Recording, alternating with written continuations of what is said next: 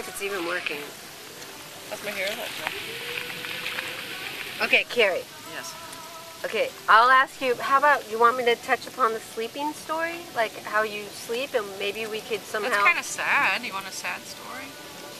It's not really sad because I think many people might understand it. Maybe they can help. I think, honestly, that when you hit a certain point in your life, and I think it's an age-related disorder. So this hasn't happened to you for your whole life? No, Okay. not till 40. 40, this started at 40, okay. Started at 40. I've always had anxiety, a lot of energy.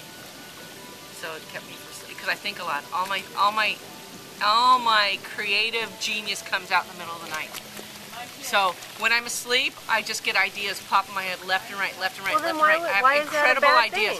Why is that because I never sleep. So then when I am ready to go execute those ideas, I'm so fatigued, it's really hard to execute them. But what I do is I try and get up and I get to work, and then I immediately get out PowerPoint and I try and capture all my ideas as quick as I can.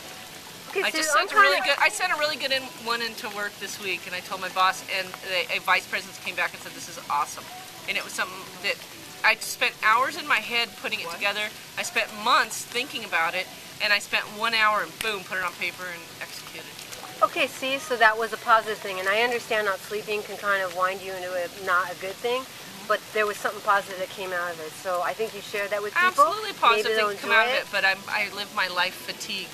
Oh, why is that kind of bittersweet but cute? Like, you know what I mean? Fatigued. Oh, I don't think it's so cute. Thank you for this moment. We're going to now switch over to someone else.